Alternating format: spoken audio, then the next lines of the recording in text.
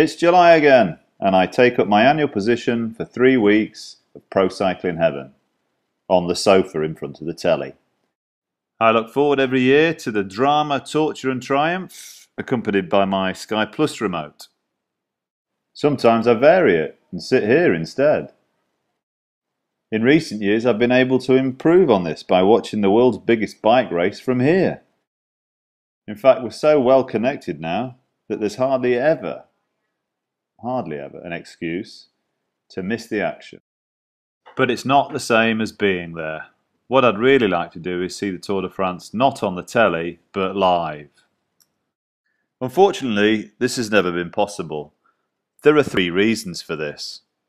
The charge down the Champs-Élysées is always on the Sunday after my children break up for the school holidays, and what I'd really like to see is a mountain stage. But these are out of bounds as my children are still in school. Don't get me wrong, I don't blame my kids.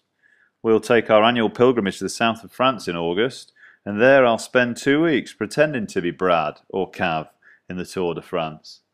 But what I'd really like to do is stop pretending and to see the real thing. I've got the mother-in-law lined up. The mother-in-law lined up to look after the kids, and the wife's got a good few books to read. The children have just one message for you. Send my daddy to France.